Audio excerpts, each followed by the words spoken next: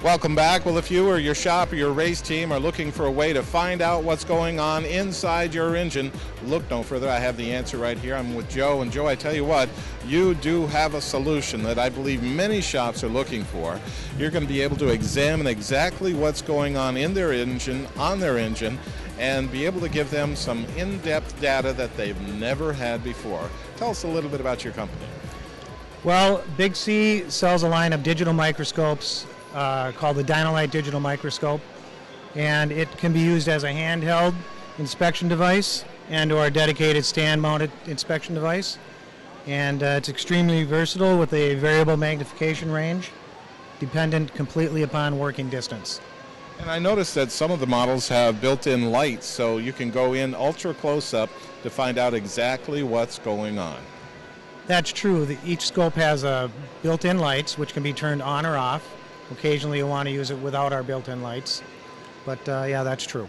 Now, some of the features that you have with your different scopes really allow you to not only see what's going on, but to see it ideally, maybe polarization and different features to give us the best look at what we're trying to capture. Well, there's a range of scopes, and there's a price range associated with that range of scopes, having to do with the different features that the software and the hardware provide. So polarization is one of those features that I believe is very important. It helps control glare. And with that glare, without that glare in the equation, we can actually see what's going on. Now, you're examining a spark plug here. I've never seen a spark plug so large. Now, I can tell by my trained eye, really not a whole lot going on here. I don't know how many burns this one's been through, but, you know, from a spark plug, you can really tell what's going on inside your engine.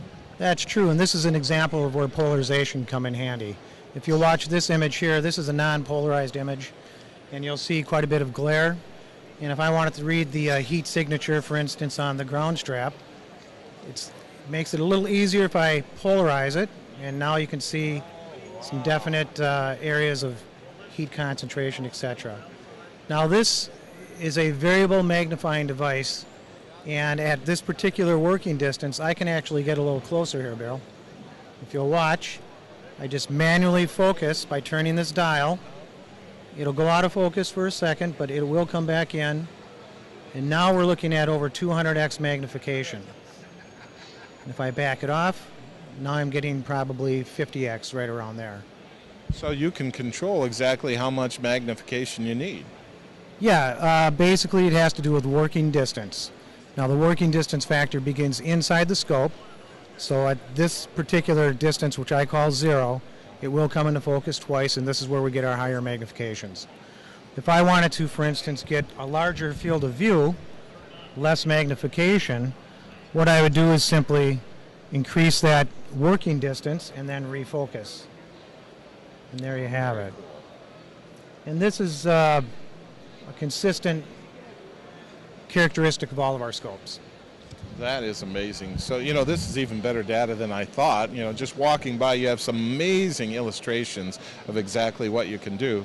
But we went right in, and with the polarization turned on, I saw carbon buildup that I didn't see before. Yeah, that's true. There are other ways to get that effect. For instance, you can turn my lights off and then just apply external lighting, and you can get some of the same effects. It depends on whether you're going to have it in the stand or a hand mount or use it as a handheld. But I like polarization, but it's definitely not necessary in all applications. Now this is digital, and with this we can also record.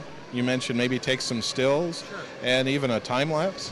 Yes, there's many ways to capture a still image. I'll show you here. This is all live image here.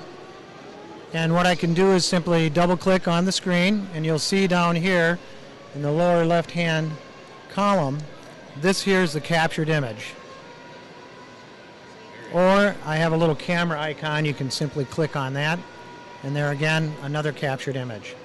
If I wanted to take a video, I simply go to the video camera icon, click on it, and now this is actually a live video being recorded, and then I click on it again to stop it, and then I go into a video file, open it up, and here's a video I just taken.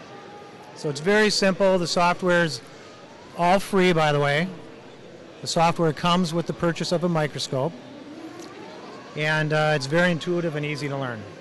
That is amazing. Some of our scopes have a calibratable measurement feature as well. So for instance, I could measure any two-dimensional aspect of the spark plug that I care to. And since it's calibratable, we can demonstrate repeatability. Repeatability, and we can keep a log and really see a progression of maybe a feature we don't care for in our engine, etc., and really have an idea of what's going on inside that engine.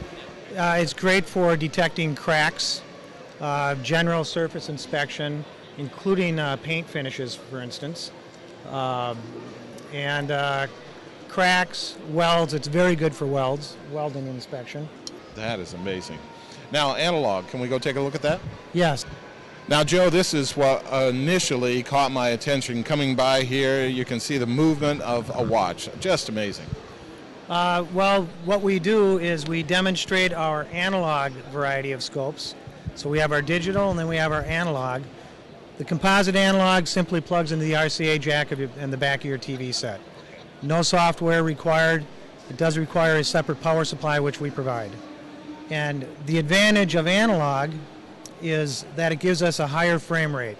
So we're able to observe objects in motion at real time. So this would come in handy in a machine vision application, for instance, or anytime you're looking at anything in motion, including things like fuel spray patterns, for instance, maybe some timing issues.